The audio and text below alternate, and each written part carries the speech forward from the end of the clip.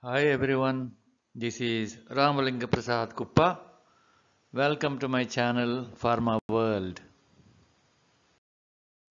Today's topic is equipment qualification, design qualification, and this is the part 1. In this part of equipment qualification, let us try to understand the design qualification aspects. The guideline says before starting process validation activities, appropriate qualification of critical equipment and ancillary systems should be completed. Qualification is usually carried out by conducting the following activities individually or combined. This is the prescription under section 12.30 of ICH Q7. The guideline also says the design qualification, which is abbreviated as DQ, is a documented verification that the proposed design of the facilities, equipment, or systems is suitable for the intended purpose. In this part 1 of the video, the salient features of design qualification will be discussed. The guideline ICH Q7 prescribes that before starting the process validation, it is necessary to qualify the equipment used for manufacturing. Appropriate qualifications establish that the design of the facility equipment is suitable for the activity to be performed. Qualifications must be completed before the process validation. There is a flexibility on timing. The qualifications may be completed individually or combined, but it is recommended to carry out each type of qualification individually if there is adequate time is available. If the time availability is the constraint, then all the qualifications may be completed at once as a combined activity. But it is important to note that the sequence of qualifications should start with design, followed by installation and operation. Performance qualification could be integrated into the process validation. Let us understand the first aspect of qualification, the design qualification. It is a documented verification. That means all the critical information has to be recorded as a document on time. Proposed design aspects should be extended to facilities also. Facilities include the building infrastructure, necessary support systems, clean rooms, etc. It is easier to qualify facility design by a separate document as it may deal only with the building infrastructure. Systems may include routine generic operating systems to comply to the GMP. Let us see what the path forward is. Design qualification is a confirmation that the equipment is suitable for the intended purpose. So, approving of the design qualification is to confirm without any ambiguity that the design is suitable for the intended purpose. The confirmation of the design is carried out with challenge test. How do we qualify? It is a challenge test against a set of questions of a syllabus. So, if you pass the test against the challenges, you are considered as qualified. The same type of concept is valid here too. Challenge is done with a set of questions to establish the suitability. URS specifications are drafted based on the functional capability of important aspects of the purpose of the equipment. The design should be based on the syllabus, which is called URS, the user requirement specifications. In real life situation also, if you want to buy a car or even a simple electronic appliance, you look for features in which you are interested in and the purpose for which it is being purchased. So obviously the user should specify the actual design features suitable for the operational requirements. A detailed and comprehensive URS must be drafted to get the suitable equipment. This is the first step of qualification. Appropriate air quality is also a part of the clean room design.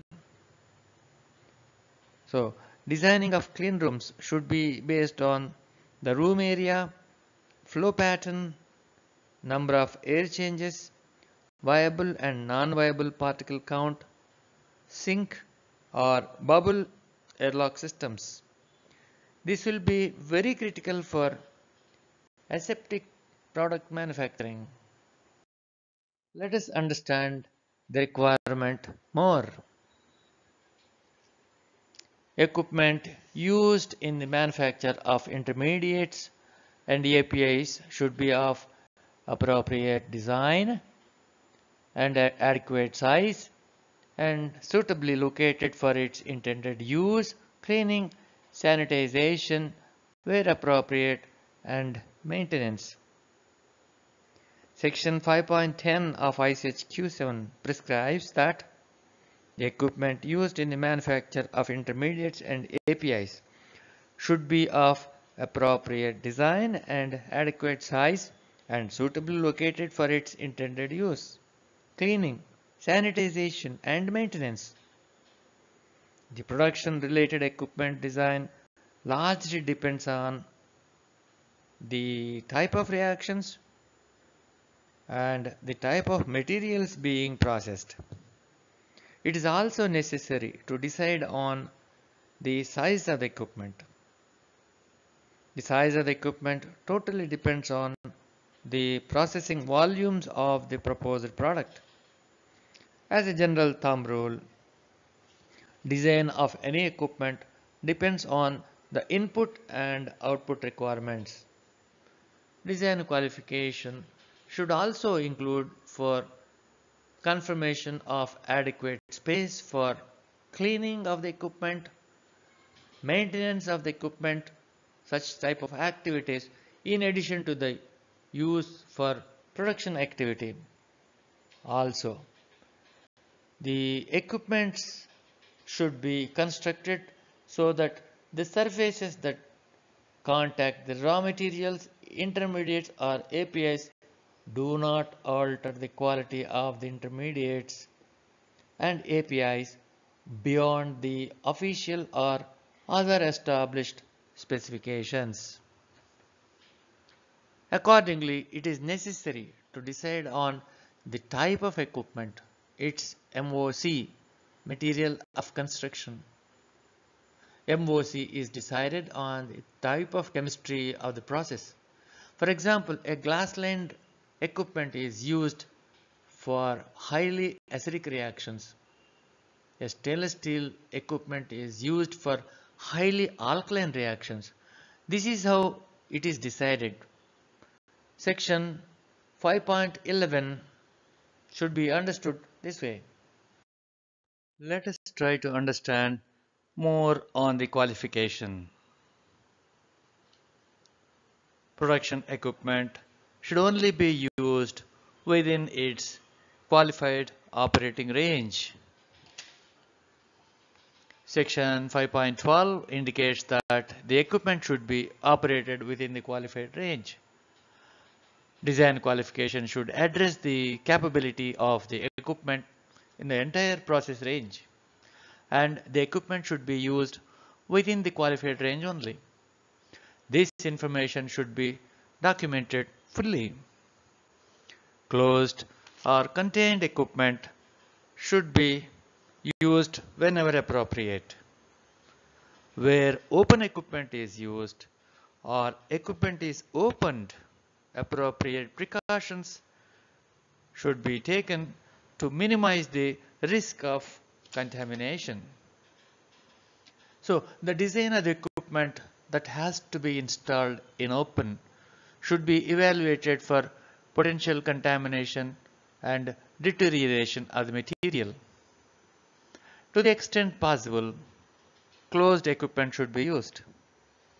So the design aspects should focus on this critical point. In most of the powder processing equipment, the equipment is operated in open conditions. Examples of open equipment include a centrifuge, tray dryer, a notch filter, the milling equipment, etc. In such instances, the external atmosphere, the room has to be designed with proper air quality. For such equipment, discussion on clean rooms must be included in the design aspects. Clean rooms could be a 5-micron filtered air or more stringent HEPA filter depending upon the product manufactured. But all these aspects has to be done using a detailed risk assessment. This is the prescription in section 5.13. A set of current drawings should be maintained for equipment and critical installations. Example, instrumentation and utility systems.